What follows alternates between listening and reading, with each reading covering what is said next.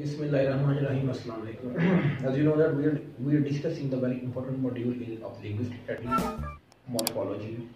And in this video, you will be able to learn that what is the basic model in distributed morphology that tells us how we can generate the word systematically, and what are the operations, what are the things, what are the characteristics that involve when we generate the word, and how one word made the second faculty of language, and how the word, how the faculty of how morphology interfaces with the semantics and syntax.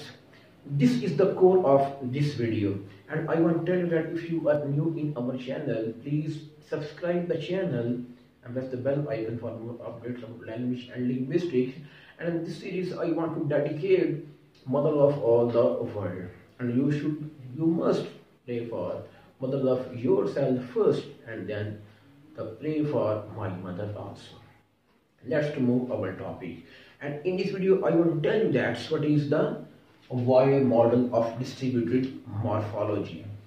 Morphology has claimed that distributed morphology has claimed that there is one syntactic operation, the same syntactic operation that is being applied within the sentence.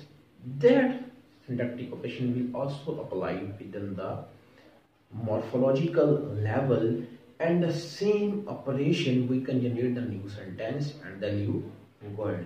This is the core of the distributed morphology, and they claim that syntax is all the way down, and they presented their model, and their model is called the wire model. And what is wire model? It is very interesting, yet you should know that what is the wire model if you are studying on morphology.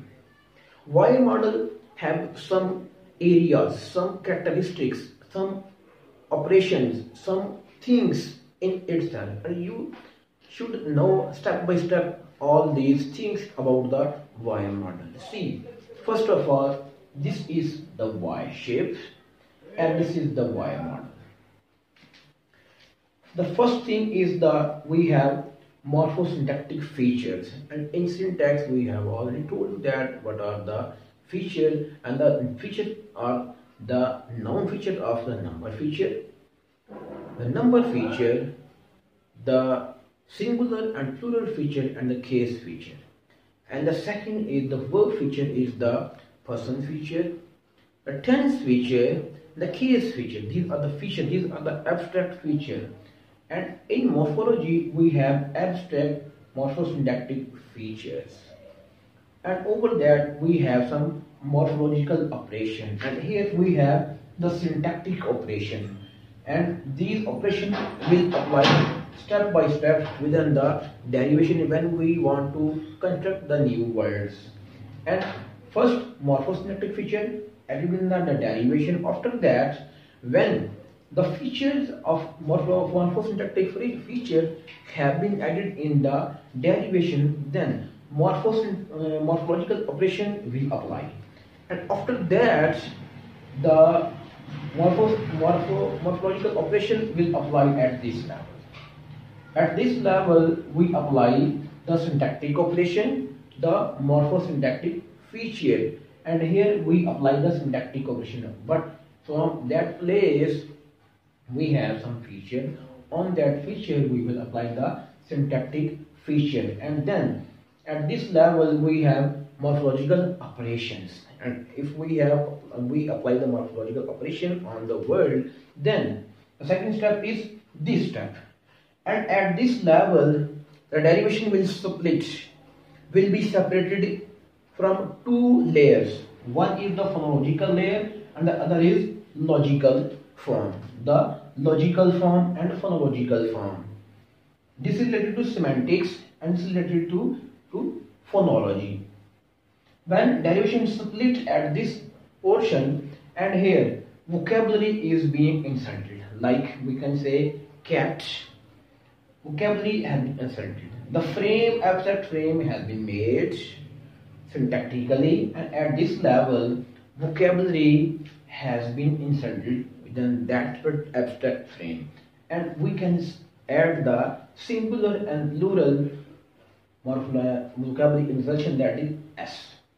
And at this level, the derivation will move toward the next interface. And what is the next interface? Next interface is the conceptual interface. And when the derivation completed at these two interface system, then this derivation will be moved further toward the semantics, and then we move toward the pragmatic. Encyclopedia, the non-linguistics knowledge.